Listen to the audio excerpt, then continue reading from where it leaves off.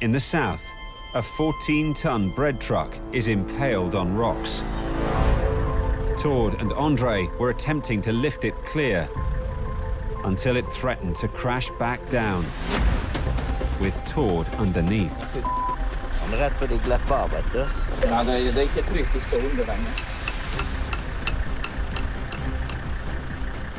You know, we have to be carefully because this is nothing to kidding with.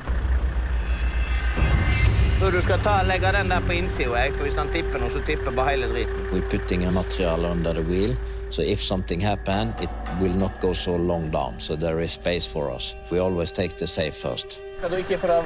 Nei, du kan ikke senke den da. Nei, da tipper jekkene, altså. Ja, nå stod ikke den der godt. Hvis du hadde vært hentet luftputer, du nå, André, så har vi lagt den opp på klossene der. Så da retter hele driten seg. Andre brings in a heavy-duty airbag, capable of lifting 30 tons to bolster the trolley jacks. Using an electric compressor, he has to inflate it quickly to stabilize the truck.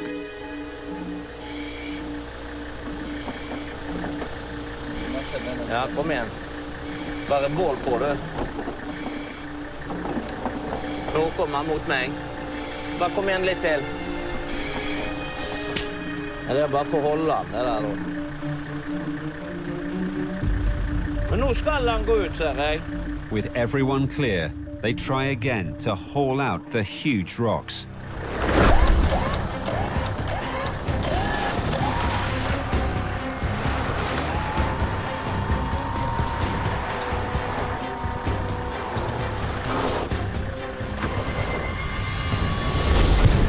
Da har vi han. Skal vi ta den der siste driten der også, eller?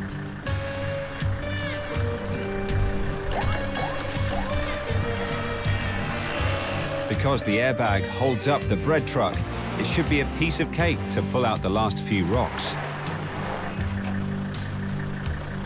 Mycket bra. Now we have taken some very big stones away under the truck. So now we are very happy. But this job is only half-baked. The bread truck is still stuck. Tord and Andre now have to winch it up onto the road. Take it out from this place, go for the garage, and repair.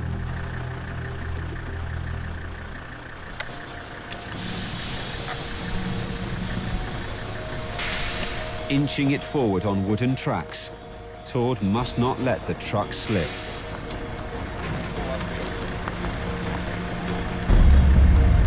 Svinger full sving.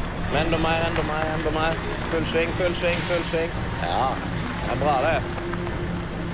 Prøver vi bare få han sånn at han står I denne kjørebanen da. The road's still open, so Tord must avoid holding up traffic. Begynner du å rette opp? Vi har han vel der, André? My plan is always working. And this time too. This weekend's working dream team. Yeah. Today is the best people working together.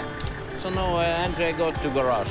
And then maybe Monday it's repaired and he can drive a new trip with bread in Korea.